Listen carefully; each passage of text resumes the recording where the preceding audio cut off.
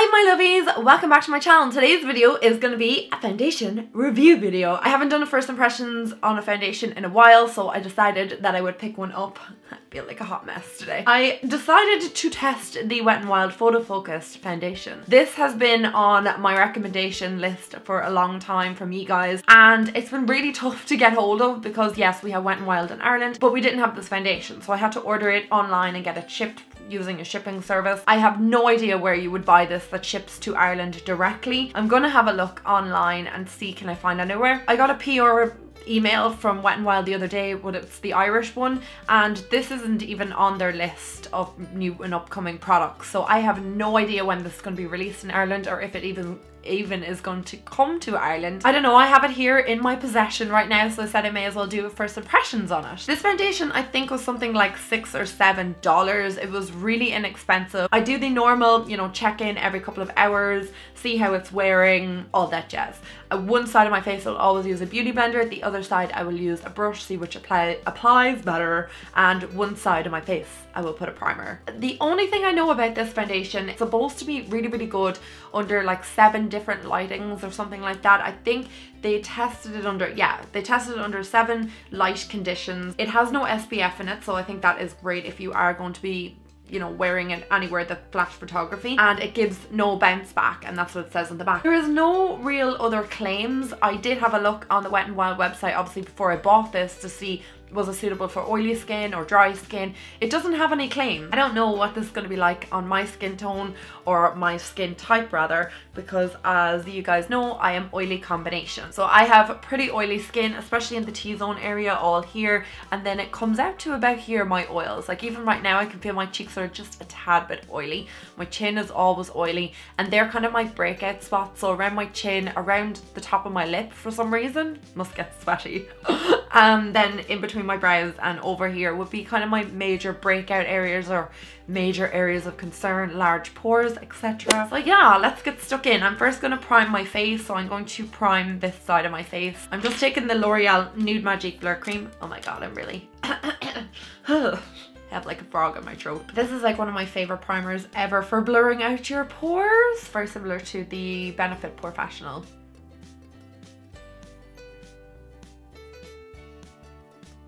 So I believe this has a spatula. Yeah, has a spatula. I'm just going to put a bit on the back of my hand. I don't like putting product directly onto my face because I have no control over how much I actually put on, and it looks like a mess then. So this is how much I'm taking. I'm in the shade, sorry, cream beige.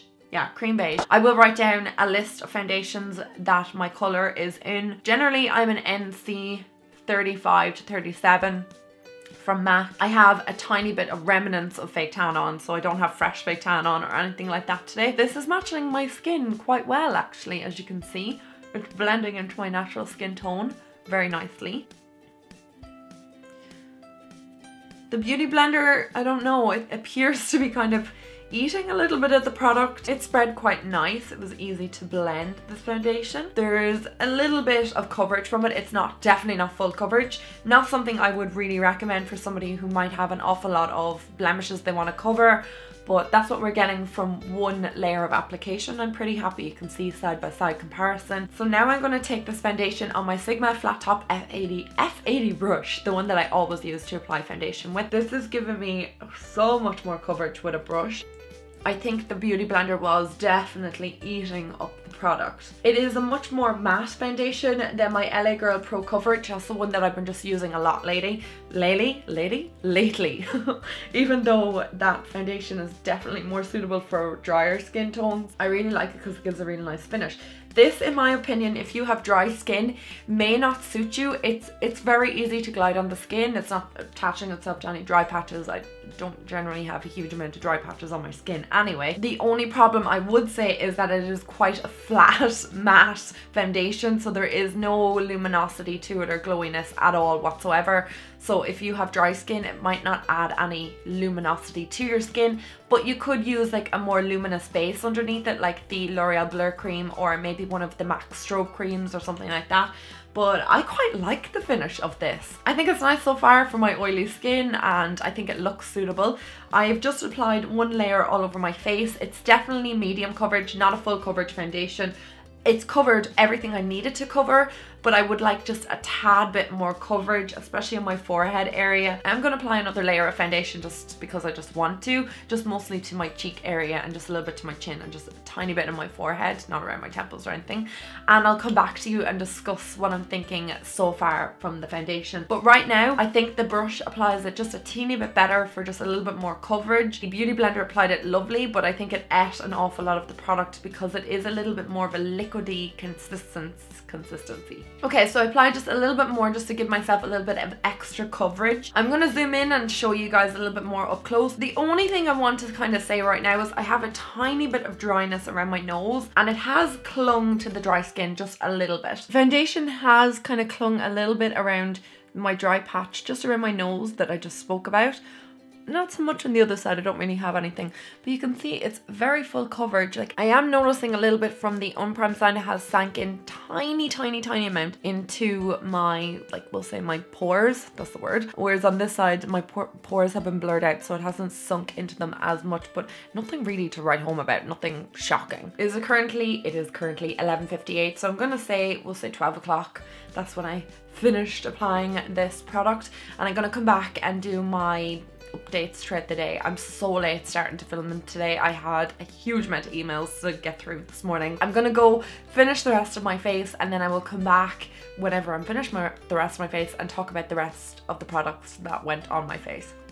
Hey guys, so I'm back now for my kind of first update, I suppose, of the day. It is now 1:22. It's been an hour and a half since I kind of applied the foundation, and I've just put everything else on top of it. I know my makeup is slightly dramatic. So the first thing I want to say is that the foundation is definitely full coverage when you apply a second layer. I think we touched on that when I was actually applying it first. Everything applied really nicely on top. I really liked how everything blended out. The only problem I was having was a little bit of my concealer in the middle here was kind of taking off the foundation from underneath. I don't know why. That's never really happened to me before. There's no creasing underneath my eyes. I'm not noticing a huge difference between the primed and unprimed side right at this moment. I am noticing though that I have a little bit more texture on this side of my face. I just kind of have, I don't know, a little bit of texture on my cheek area, and I can kind of see it, but I think that's more because of the blush that I'm wearing today. It looks lovely on camera, which is great, and now that the lighting has kind of changed a little bit because it's an hour and a half later, obviously it's getting a bit sunnier, so it's still looking really well in real life and in what I'm seeing in the mirror. It looks amazing. There's no patchiness, there's nothing like that, there's no creasing, there's no fading. Obviously I wouldn't expect there to be after an hour and a half. It looks sensational. Everything sat on top of it really well, like I already said, and it's a great color match. This is definitely 100% my color. So I'm gonna go about my day, and I will check in with you in a little while later. Before I finish, I'll talk about what's on my face. So on the eyes, I'm wearing the Makeup Revolution palette. I'm wearing the rebeluna lashes in IZZY. My eyebrows look a hot mess, but it is the Ka-Brow gel that I put through them. I seriously need to go and get my brows done. On my cheeks, I'm wearing the Makeup Revolution, the blush and the highlight. And for my bronzer today, I'm using the Butter Bronzer from Physicians Formula. I'm wearing MAC Spice and MAC's Blankety lipstick. So I think I've covered everything. Like I said, I'm gonna go about my day and getting my nails done. They're so ratchet right now. It's been like 6 weeks since I got my nails done last, and I'll come back later and we'll do an update and I'll talk to you then. Hey guys, so I'm back for another update. Oh wait, I almost forget to take my glasses off.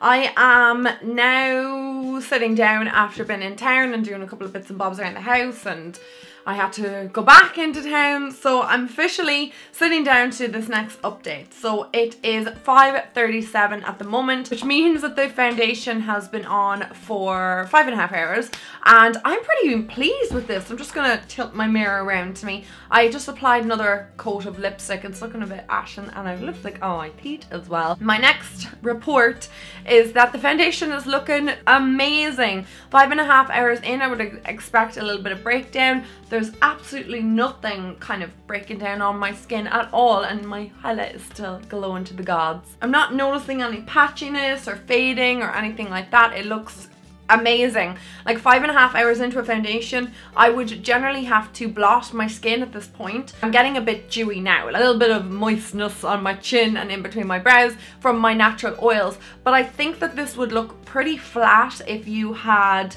maybe dry skin. I don't know. If anybody has dry skin and you've tried it out there, please let me know what you think of it. I'm super impressed with this 5.5 hours in. I think this looks amazing. I've been wearing my glasses all day as well and it hasn't rubbed off around my nose, which usually would be a big issue. I think it looks great in most lighting. I'm not going to blot or anything now at this point. I don't feel like I need to, and I will pop back in a couple more hours. So we'll see how the foundation holds up after dinner and I'll talk to you then. Hi guys, so I'm just back for my second last update of the day. It is just gone 8 o'clock. I'm after leaving my phone downstairs, but it's 8 p.m. I just had dinner and tea and I had a little bit of a Terry's chocolate orange. I'm looking a little bit oilier right now, so I'm not as matte as I was earlier on, but I mean, this foundation has been on for 8 hours. That's a standard working day, kind of like standard school, well, school day it'd actually be 6 hours, but you know what I mean, like it's a standard kind of lengthy day. It's what you would expect most foundations to last, maybe between 6 and 8 hours.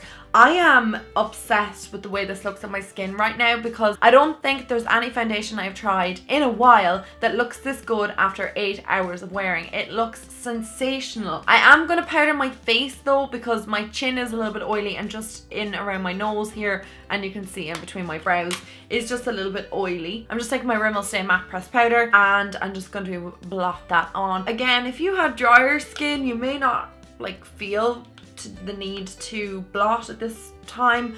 I'm so curious whether this foundation is going to work for dry skin because as you can see, like my oils are only coming through after around 8 hours and they're not even that bad. Like I could totally get away with it if I used just a blotting sheet or something. If you have dry skin, please, I would love to know how you get on with this foundation, or do you find that it's good, or you know, what your thoughts on this foundation are. I would feel 100% comfortable going out like this in public, you know what I mean, like you don't feel like your makeup's melting off your face. I'm just gonna head off right now. I'll come back and do my final update probably around the 11 o'clock, I'm gonna say, or midnight, just before I go to bed, and we'll see what way it's looking then. So I will talk to you soon. Hi guys, so it's my last update of the night and it is 12:18. I hope you can see that. It has officially been on for 12.5 hours, this foundation, and oh my god, it looks it looks insane. It's amazing. It looks great on my skin. Okay, I am a little bit oily and I'm very overexposed here with the light, but it generally looks great on my skin. Like it looks so good. I was just out with one of my friends and she was like, your foundation is amazing, what are you wearing? I love it. I think it is a winner. I am obsessed with this. It's my new favorite foundation. I'm gonna already say that. I am amazed with it. Okay, I have looked better. I need to take my eyelashes off, they're like peeling off, but you can see it looks great in between my brows.